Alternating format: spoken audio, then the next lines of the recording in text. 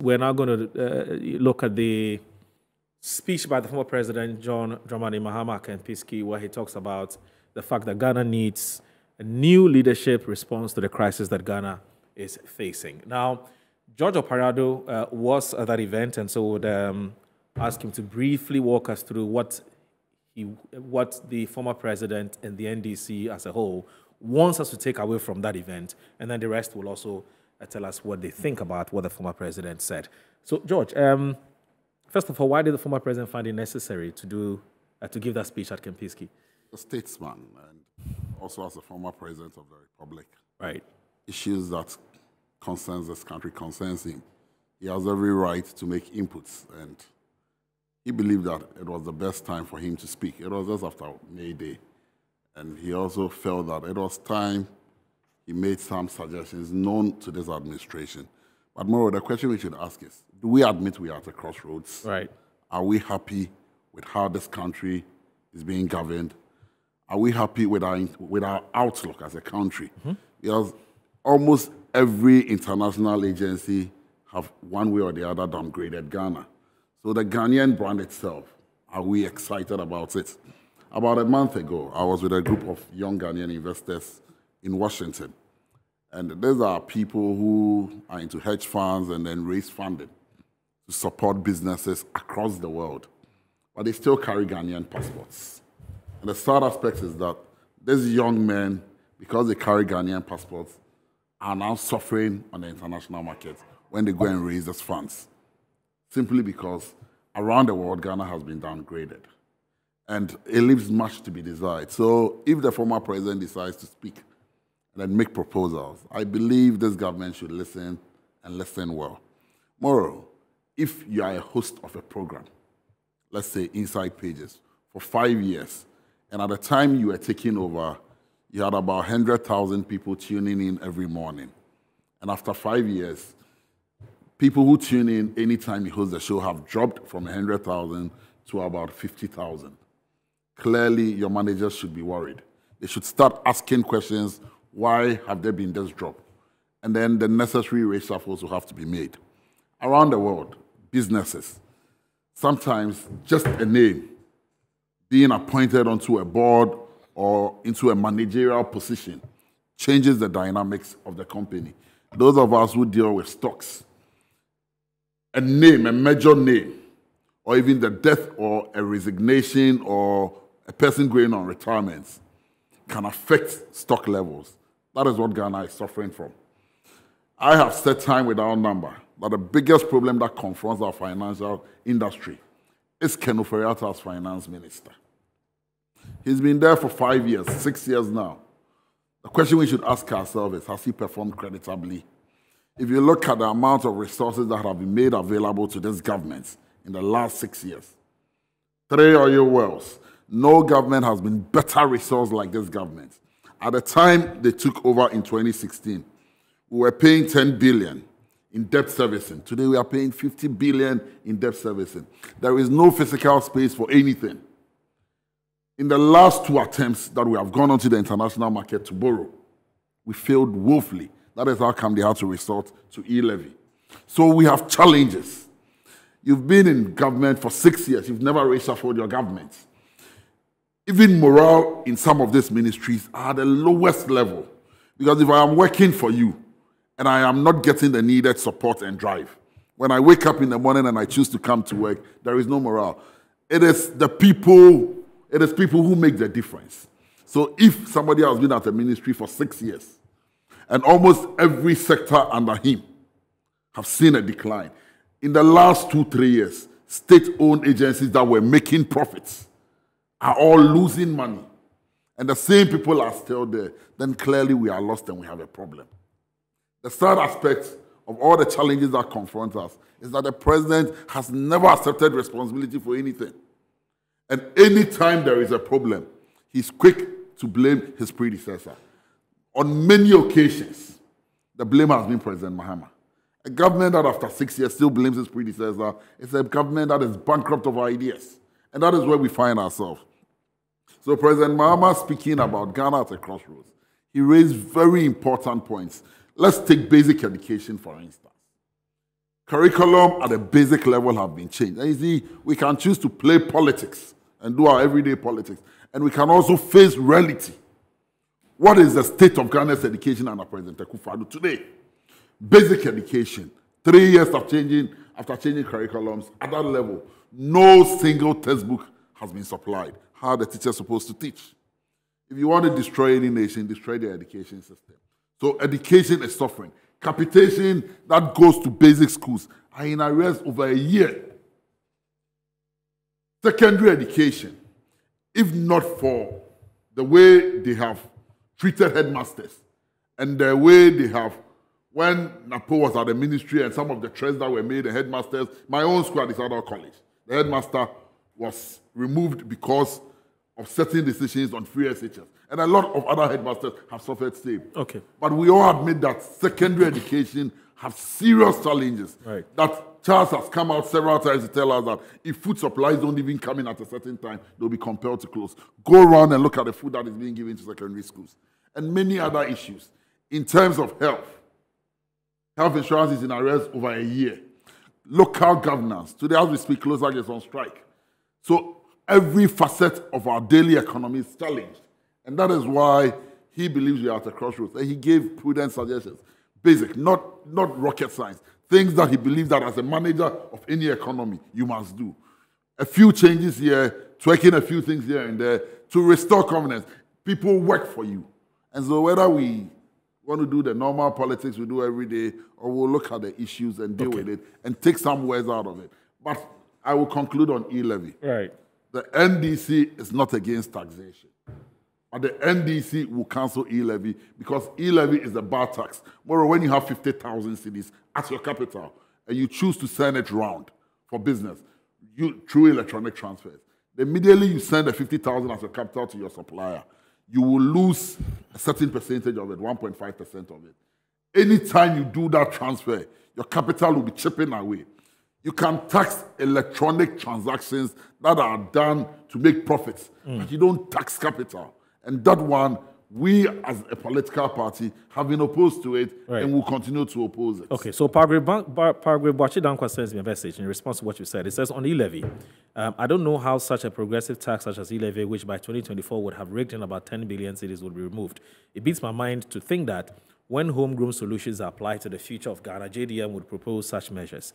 It appears that JDM, since he was absent in Ghana and in Harvard for the lecture, missed a lot of great things that President Akufo-Addo is doing in relieving the Ghanaian people. I believe his office has an update for him. In conclusion, this lecture of Ghana at Crossroads is a biodata of flag bearer JDM and NDC manifesto, who they are, and descriptive of their ethos. Regards, Bachidankwa, a government spokesperson, governance and security. He sends us that message. Big Charles, if you can make it as brief as so that we can, cool. The rest can also have a bite. No, but we're going to get called timeshare. Sure. Yeah. You see, I was watching. I know. I was watching. I know. The two of us. And I know. Okay. So I speak. Yes. So you know Pasco. Pasco. Yes, that's in past questions. Past exam questions. Yes. You know they are never difficult. Right. So when you are in an examination condition, it is different from actually coming out of the examination hall. Right. And that's what President Mahama is doing. I see. You understand? Because it's like going into a June exam, which you fail, which was the first term. Right. And now he's going in for the NOVDEC. He's using the same materials that he failed the June exams with. Right. And for Ghana, it's not a country that we can actually play such games with. Okay. And that I forgot to do something, and that I have to come back and do it. If you're coming back, then we must be serious. Right. You know, and there's one thing called goodwill. Right. Out of consistency, then goodwill comes in. Right. Okay. Right. So if you look at the history of the NDC, right, especially under President Mahama, you remember the NHIS, where they said they were going to do a one-term premium. What happened? It never came to fruition.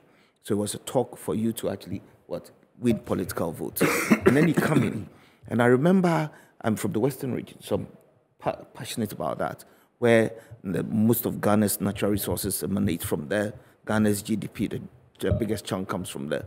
And I remember he promised that 10% of the oil revenue will go into Western region. When he said that, I said, this man doesn't know what he's talking about because our type of governance is a centralized system. It's not federalism, you understand? So whatever you take goes into the center. At the time, we have 10 regions. So if you say 10% of 100%, it's moot, isn't it? Are you questioning the credibility or the integrity of the former president? So I'm actually putting my points across. Which is that he may have made, there were certain promises that were made in the past. You know, I started, okay. But the question is, If did he personally make those promises? Yes. Because that's the question that's been coming up. Yes, you see, and then reiterating, I'm going to reiterate. I said out of consistency, there's goodwill. You understand? So if he comes out to say, okay, 10% is going to go to the Western region, and I'm saying that we organize our system of government is a centralized one. At the time, there were 10 regions. Okay? If it was 16 regions now and you come and say 10%, then you're actually telling me something good. Okay. At that point, I actually thought, no, he's actually saying something. And I'm going on to say that every time the NDC manifesto has changed. Okay. So it means that it's like going out to ask a lady out and you listen to the weaknesses and then actually use that as your way of actually. What politicians do? It's not all politicians. As I'm speaking now, I'm actually talking about consistency. Yes. Okay. And if you look at me, I can come here the next time and you ask me things, and I'll say the same thing. It's only when you're lying that you will not be consistent. Okay. You understand? I get it. And so if you're lying, then you have to actually put notes down and then you refer to them. Okay. And then you use the finger approach. The Goebbels theory. The Goebbels theory. Repeat the same thing. It will come across as if exactly. It's so is that what you think the NDC is doing? Exactly. Yeah. Really? I mean, the rest is a locket here, isn't it? All right. It speaks So for itself. So no, I'm not done. Okay. I know you're just about to land. No. By equal time. Yeah. You see, 5 minutes each. Okay. So I've actually done 2 minutes now. Right. So you see, now he comes in to talk about e-levy. Okay. That when he comes in, Ghanaians vote for him. He's going to actually cancel that. Right. You remember the Vodafone deal? The same thing was said that if we come to power, we're going to actually reverse it. It was never done. Now, under all this, we haven't actually said that everything is rosy in this country. There's turbulence in the economy. And it's not just Ghana. Okay. We do not live in isolation. We have trading partners. And so when we talk about COVID, it is a fact. Okay. When 9 months, you're paying salaries. After paying salaries, there's no production. So obviously, the economy is going to go into recess. And then if you're trading with other countries, for example, USA, Europe, and all that, where we do not own vessels, and we are net importers of most of our commodity, then it comes from there. Freight cost has tripled. So the end user is going to end up paying it. That is why this government is saying that industrialization, because we've actually followed the Guggisberg economy up until now, and it is not helping us. So our balance of trade is weak. We cannot actually have stronger foreign currencies and all that. So for us to go into the industrialization, which is a long-term thing, let's go ahead and do that. But then the short-term thing, what is it? The e-levy. The short-term thing, you have another avenue of going to IMF. This government said, no, I'm not going to go to IMF because it is an economic revolution. Because the president has said that when COVID was actually broke out, he said, I can always bring the economy back, but we cannot bring lives back. Right. So let us look within us. Okay. A short-term or medium-term plan. Okay. E-levy. The long-term thing is industrialization. Within that, my brother was saying that he went to America and then some investors were coming in and then they say, I have also met investors who think that there's future in Ghana because you're looking at the security reason, because foreign direct investment is a market. Because you look at Nigeria as compared to Ghana, they know the security there is not good. So Ghana is a place to be. And they look at the fundamentals here and they think that there's a future in Ghana. So I've dealt with people who want to invest in Ghana. Okay. So that is it depends on who you interact with. Exactly. Okay. You see? And then to conclude, when NDC went to IMF, there were conditionalities. Freeze public sector employment and all that. And this government is saying that no, let us bite the bullet. In spite of all these things, let us make sure we have a short-term, medium-term, and long-term plan, which I have mentioned. So going forward, I think that we need to look within us and then see what we can do. You know, the Russia-Ukraine war. I disagree with the embassy, the Russian embassy, saying that we shouldn't have said that it is going to affect our economy. 10 million barrels of crude oil comes from where? Russia, right? There's something called cost of production. Most of the countries in Europe, okay, get gas from there. last week I realized I heard that they've actually shut some of the gas supplies to some companies, so they cannot produce. Okay. If they cannot produce and then demand is higher and the supplies, whatever it is in economics, the prices will be higher. And we, as net importers, will bear the brunt of that. Okay. So the speech by President Mahama, I don't think it's just the same old things. Okay. So Ghanaians would actually decide on that for us. There's a gentleman called Ignatius from Ahanta West. He says he likes your matter. Thank you. He says, Thank you. I don't know whether he's MPP, but he says he wants to be leader. So as for the non-politicians, they can do a minute each. They don't have a problem at all. Maybe. And as for you, are for Ghana. So, I'm for Ghana. I'll just say that I read the 23-page Crossroads speech. Okay, right. And it was interesting. Of course, don't forget that it's a campaign speech. Right. Because we have 2 years and 7 months to Right. the next elections. We don't have time. Okay. So everybody is campaigning. It is a campaign speech. And, well, it is a campaign speech, but I just...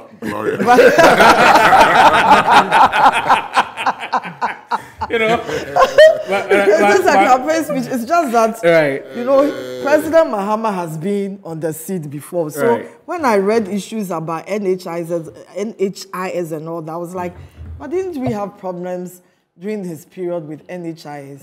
And I'm just wondering, why does he want to come back again for only 4 years when our constitution gives NDC the power to have someone for 8 years, you know, breaking the 8. But that's none of my business, I guess. But it's still my business because I'm a Ghanaian. But with the e-levy, with the e-levy, I would advise that all stakeholders once again get involved with the Ministry of Finance to find other alternatives. We have rent tax, which can be collected by the GRA, and I think there are some apps for that. Then we have the property tax. There are so many others because I remember when we had that capacity tax for cars. I had this old Kia Sorento, and I was paying 1,600 for DVLA. I screamed and screamed and screamed, but we had to pay. But finally, government listened. The listening government listened to the stakeholders, and that was scrapped. Now with the e-levy, I thought if I transfer just 100 Ghana, I will not be taxed. But I made the mistake of transferring more than that first, and I was heavily taxed. Then I tried 100 Ghana, and I was still taxed. Apparently, it's just for the first 100 Ghana that you are not. But if you transfer beyond that, it's quite... And for those of us in the private sector, it's quite hard because you realize that the statistics are that only 10% are in the formal sector. 90% of employment is in the private sector. So maybe we should have another look. That's what I'll recommend. And that should involve all stakeholders. MPP, NDC, CPP, traditional leaders, traditional non-political actors. And then I guess the campaign continues with this whatever speech that was given. I'll just call it a campaign speech. Okay. All right. Dr. Adams, you also see it as a campaign speech? Or you think there are issues there which are worth... For me, there are issues there that are worth looking at. For instance, I agree with the former president when he talked about reshuffle. I mean, if you look at, at a point, we had serious challenges with security in this country, and some of us advocated that the former IGP should go for a new person to come in. As we said today, we can brief what you guys have relief, you know, because we have a new sheriff on the block, and you can see the amount of work he has done. And so it tells us that there is you can't tell me that all the ministers under the current dispensation are doing well. It's technically flawed. So I would want to see the president, because somehow I would... So you also agree there should be a reshuffle? Oh, yes. I think this should have happened about a year ago. And I'm telling you that if this should take place, the economy would soar up. We are going to have a lot of activities taking place. But at the moment, we seem to be... Do you have in mind any ministry that should undergo a reshuffle? No, I don't want it to look like I'm attacking, but I mean, if you look at the issues we have had at, what's the name? Health. The health ministry, the inconsistency, the apologies, you know, that came in. He shouldn't be there by now. Well, I mean, he should have gone. He should have gone many months ago. Do you agree the finance minister should also go? Well, with the finance minister, well, there are challenges here, and I'm going to go into... I am also the vice chairman of the Ghana Chamber of Construction Industry. Right. And so contractors have not been paid. Okay. And so most of them are laying off, even though I know there are processes in place to pay them. The process is delaying. Okay. And so I would not want my finance minister sacked, because if the finance minister is sacked today, The contractors will not be paid now. They will not be paid now. So permit me if I say that I will not be able You to stay say for that. now, stay for He now. should stay for now and then deal with the issues of payment. You get it? I hear you. Yeah. So, All right. but for e-levy, Okay. I'm one of the quiet supporters of e-levy, E-levy. even though my wife disagrees with me seriously. Oh, interesting. But unfortunately, it looks like she's proving me wrong, because then the discrepancies with regards to the way it was rolled out, I think that, it could have been done better, in a manner that probably will not bring about, such burden. some of the issues. I mean, I use, what's the name? Mobile money. Mobile money. And I think that a lot of people are rushing. We should be very careful. Let me use this medium to educate people.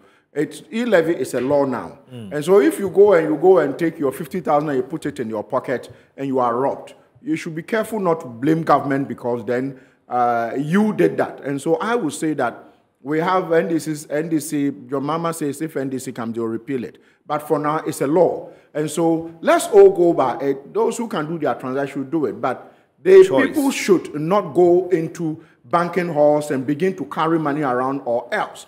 As a security sector player, the police is likely to be overwhelmed. And we don't, if you are robbed, I mean, you cannot blame the police, because then the police cannot be everywhere. So for me, I think that GRA, the Ministry of Finance, should look at how they can align this platform well, so that, if it works better, it will be good for all of us. But the government should pay the contractor. Mr. Charles Bisfield, there's a man who just sent a message. It's called Don Butchie. He says, kindly ask Charles Bisfield if tomatoes, onions, maize, cassava, etc. are imported from Ukraine. He's a former DC for Esekuma Odobin Brakwa. So those ones too are going up, but that has nothing to do with. Everything is dangerous. He remains be silent. He chooses to be silent on this one. I think he's bored. All right, so let me do this. He's bored. Shamima Muslim. Hello, Shamima. Hello, Shamima. Can you hear me? Oh, I think. Well, have we lost Shamima on the line? Okay. You can give that time to the politicians. Let me do this. So just quick ones, 2 minutes, and then we can wrap up. So here we go with the messages that you have sent us. Yes. So this one's a good morning to your panelists and to your viewers. For me, they should review their ranking processes, because the number is still very good.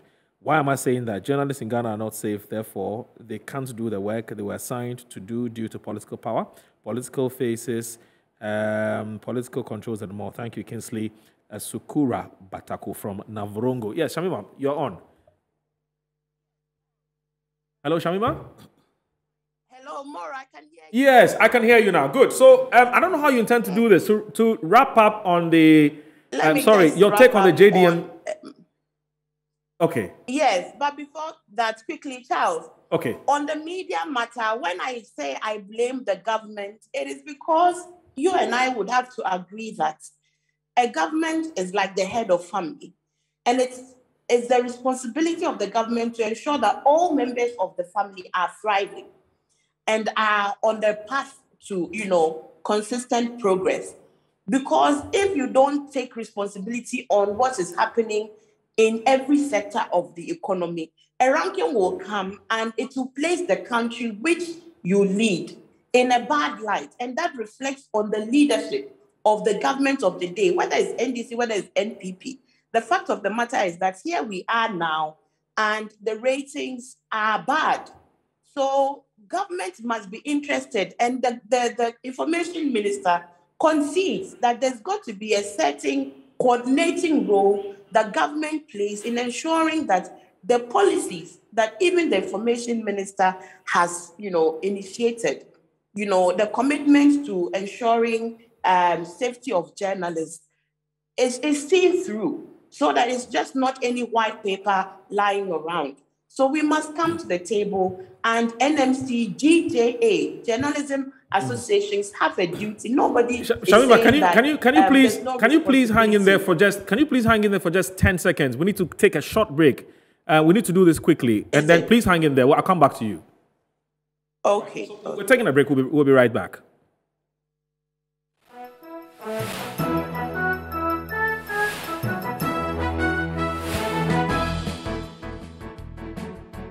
Now, Shamima, if you're on, please. Yes, I am. Yes. Please, let's do this quickly. I mean, yes. Finally, I'm really more interested in the media bit, and I'll just mention briefly about the speech. So the point is that we have to, Charles. I mean, Honorable Kojo Nkrumah agrees that there's got to be greater collaboration with NMC so that we can deepen the initiative on the coordinated mechanism on the safety of journalists. However, there's a point that he makes that to address RFS concern about poor economic conditions of most journalists in the country, it is not the RFS concerns. The concerns about poor economic conditions have been concerns about journalists in this country for the longest period of time. And we must also see the linkage between the poor salaries in the media to the state of the economy. Because when the economy thrives and business thrives, media organizations are able to make a lot of revenue in advertisement. When the economy lacks, PR budgets are cut and media struggles. We must also look, I want to make a controversial suggestion that perhaps it is also time, as we did the banking sector reforms, to go deeply and do media sector reforms so that licenses are not given out willy-nilly to any individual who cannot sustain, especially in the regions. Okay. Especially, it's like a one-man business in the regions, and people are not, in fact, slave incomes. Okay. And journalists are just being abused because they are not being paid their fair wages. And we must look at that. I mean, with regards to the country, obviously, Ghana is at the crossroads. We've been at the crossroads for the longest period in time. I really would have no government. I really would have wished we could have the time for you to comment on this matter. I would like to sincerely apologize for this because we have a quick executive interview to do. Shamima, thank you so very much for your time. All right. Thank you too for having me. Right. So Shamima Muslim is the convener for Alliance for Women in Media Africa, giving us her thoughts on the global index that's Press Freedom Index.